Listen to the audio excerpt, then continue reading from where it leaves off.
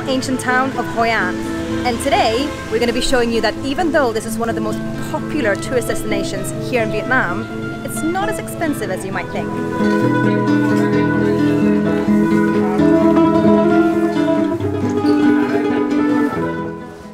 First things first, this is where we were staying last night and where we will be staying for a couple of days. It's called Onion Homestay. It's a very fun name, but easy to remember. It is just outside of Ancient Town, so the location is very, very good. We're staying in a, I think, deluxe balcony room. I'm not 100% sure on the name of the room, but it was just 11 British pounds per night, and that includes breakfast. This morning we opted to have some pho, which is a very nice way to start the day. It was very delicious, and we also had some Vietnamese coffee to go with it. And since it's a homestay, she cooks it in her kitchen downstairs, and you kind of sit there, cozy, like really, really nice.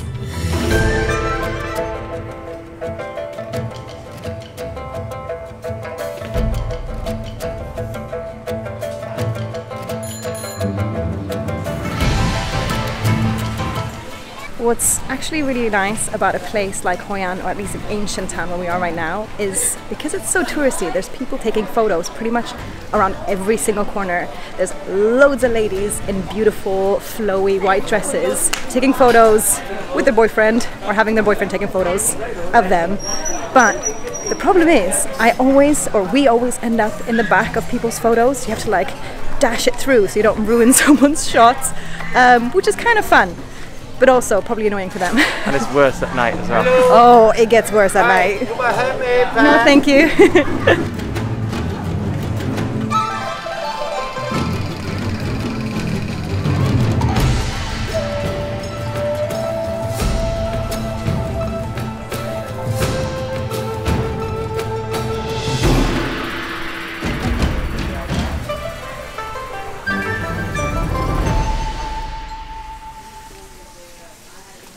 So we're currently sat in a cafe called Finn Coffee. It's a little bit around a back alley in Old Town. So we were walking around for ages, so where is it? It's a little bit behind some other buildings, but definitely worth it when you do find it. It's super aesthetic. It's this really rich sort of almost foresty vibe around you. There's plants everywhere. This nice turquoise, pops of yellow. Is really, really nice. So it's good for like a photo or videos, but it's also very popular for the very, very delicious coffee, which we cannot wait for.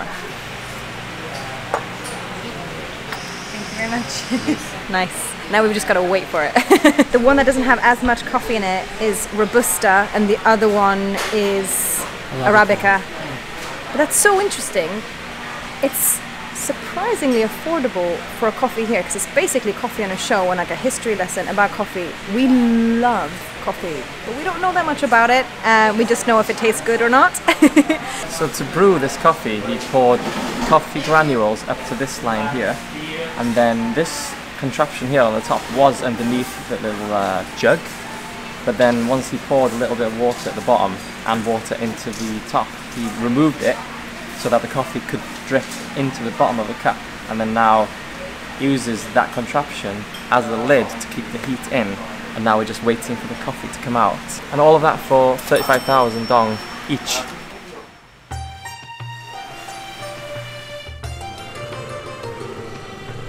Now, Hoi An is a World UNESCO Heritage Site, and it's a really old city that was a fishing port back in the 1500s, and it's loads of small alleyways, cafes, restaurants and everything, and basically it's just really nice to just walk around. You don't even have to do anything, it's just so nice to look at the buildings, take some photos, just take it all in.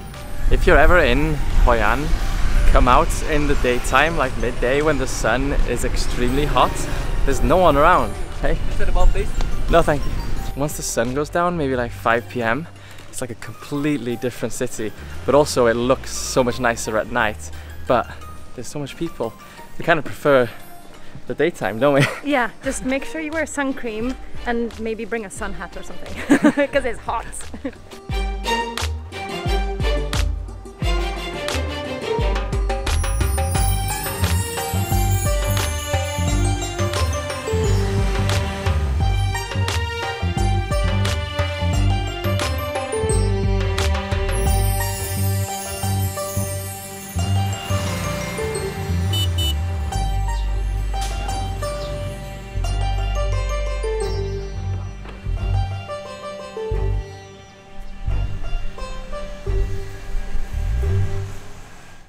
As I'm editing this video, I just want to say a huge thank you to today's video sponsor, Skillshare. One of the many ways we elevate our YouTube videos is by using B-roll. Not just filming it, but editing it in a way that's efficient and tells a great story. Today's video of the beautiful ancient town in Hoi An deserved extra attention when it came to the B-roll. Recently, I've been doing a course on Skillshare called How to Edit B-roll Full Video Editing Workflow by Joey Bettenbrook. This has not only reminded me of the importance of B-roll, but also how to elevate it in the edit. Skillshare is an online learning community that has thousands of courses across 150 countries on pretty much any topic you can think of. The first 1,000 people to use the link in our description box or our code 2passports1dream will get a 1-month free trial of Skillshare. Now, let's get back to the video.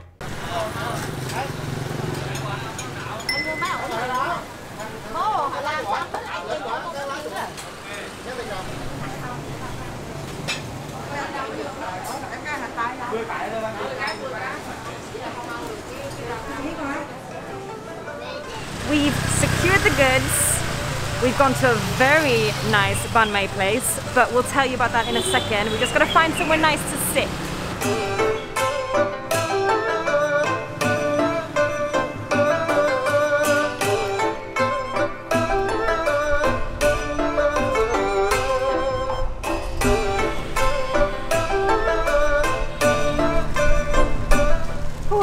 It is a hot day today. We've perched right next to the water now. It's very beautiful to look at Old Town. Although, are we still in Old Town? Ancient Town? Not sure. I'm not sure if we're still in Ancient Town. We walked over the bridge, but we're looking onto Ancient Town anyway, even if we're not in it. We went to a place to get some banh mi. Now, I hear the locals say banh mi, so either I'm going deaf or that's the proper way of saying it, so please don't get mad if I say it wrong. But the place we went to is called Banh mi Phuong? Not 100% sure on that one. It's been around since like the 90s.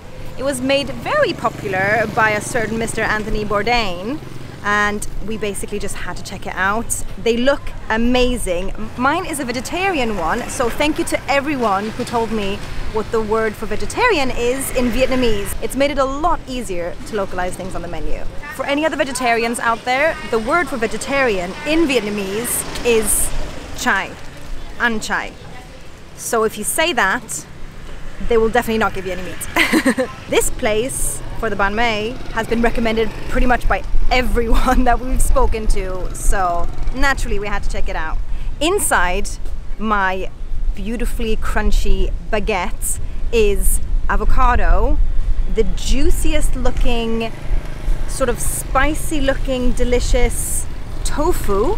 Oh, smells so good, and it's a rather juicy, oily number. I really hope I don't ruin my dress. And I went for just a bog standard mixed meats version. We've realised in Hoi An the bread is really pointy. In Ho Chi Minh and in Dalat they were not pointy. You could dig in straight away. But here you have to eat the crusty bit at the beginning. That was not a bad first bite actually for a crusty section, but this is so good. That is juicy. It's really good. It's so nice. And these two bad boys were a total of 60,000 Vietnamese dong. That's insane. That's a good deal. We've been here a couple of days now, and every day that we walk down the front here, there's a really cute old lady that keeps asking us if we want to go on a boat ride. And at the time, we were quite busy, we were doing other things, but now we're going to go see if she's available, see how much it costs, and I think it's about a 15-minute ride up and down the river, so that'll be kind of fun.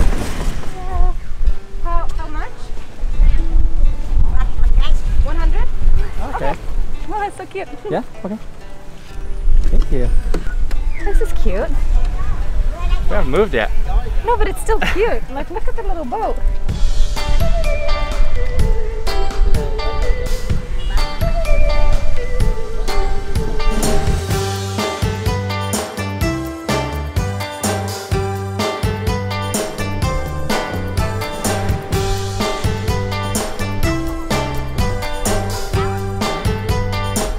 This ride cost us 100,000 Vietnamese dong, and there's two drivers, one at the front, one at the back, and we're just going up and down the river. Very peaceful, very nice. We've got a roof, so we're not burning anymore. Yeah, so it's that's like nice. You get the breeze, but not the sunshine, so it's really nice and calming.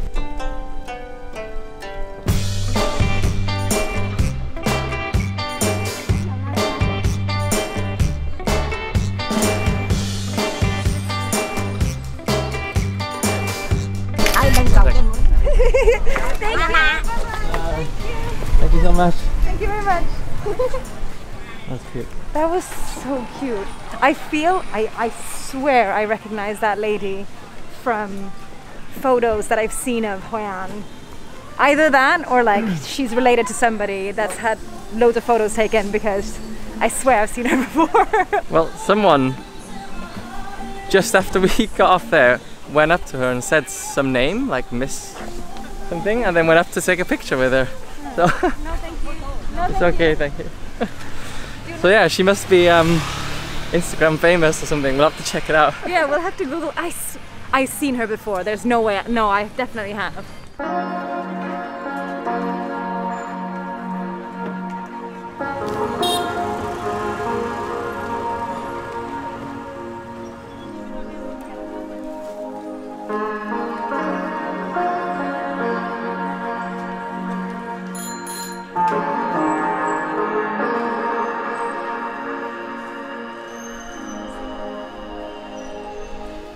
The sun is about to set in about an hour, and now absolutely everyone has come out. But great thing about the ancient town is they don't let anyone come through on motorbikes after a certain time, probably after about 4 p.m, not exactly sure. So now it's just loads of people walking, even more people taking photos now. So you have to really watch where you go, or you'll be in everyone's Instagram shots.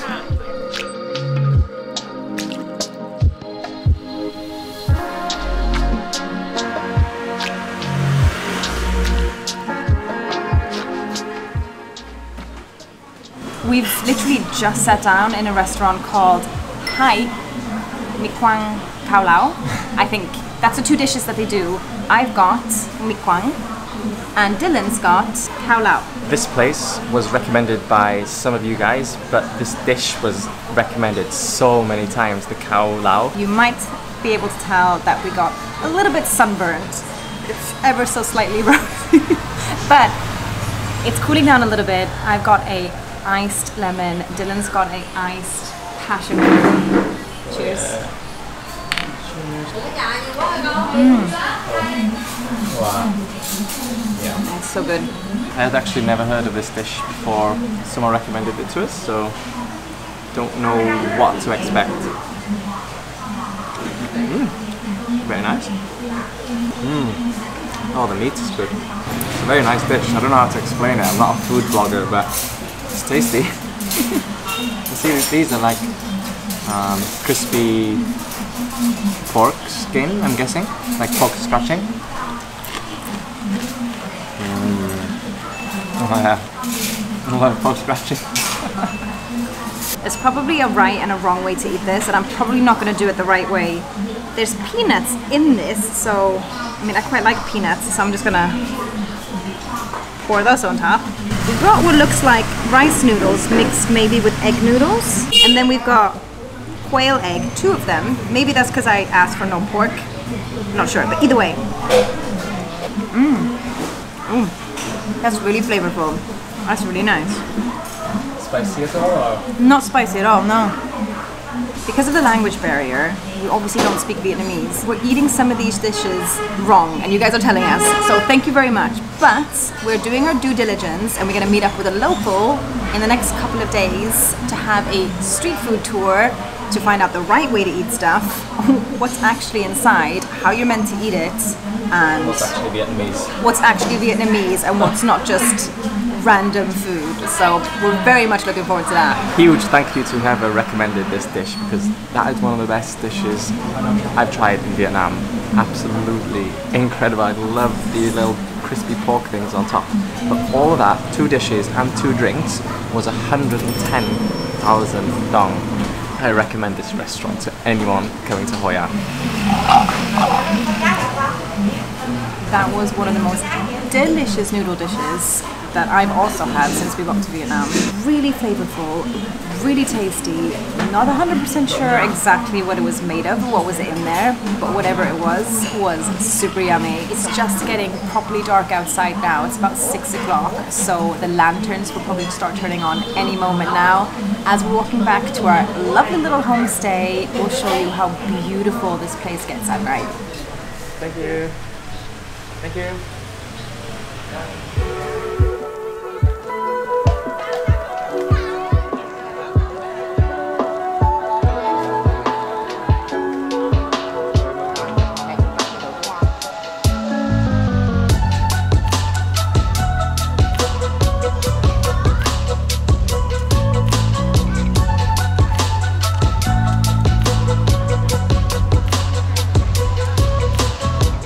As we were walking through Ancient Town with all the lanterns on and the guys playing music, there was a lady that was selling something she called mango cake. I don't know what it is. It's heavy though. We bought 2 of them. It's like covered in what I think is powdered sugar. And then, oh, I can see it cracking open a little bit there.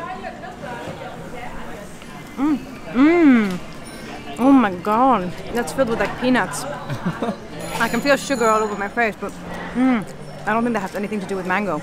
No, it's like sugary peanuts on the inside, almost like wrapped in like a mochi or something. Really nice. All this. You'll love this. What?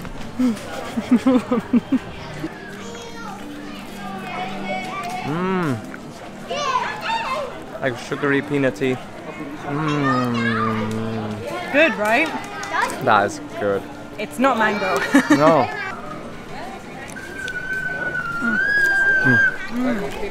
And those were only 10,000 dong each. Nice treat.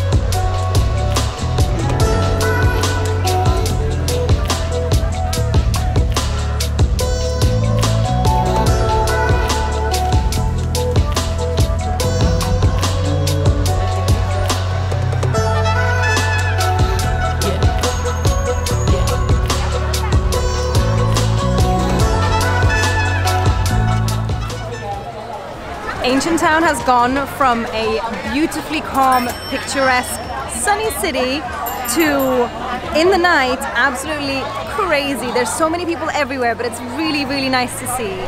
Now, if you've enjoyed this video, then I think you'll really like the video that's on the screen right now, where we tried some really traditional Vietnamese desserts and loads of coffee.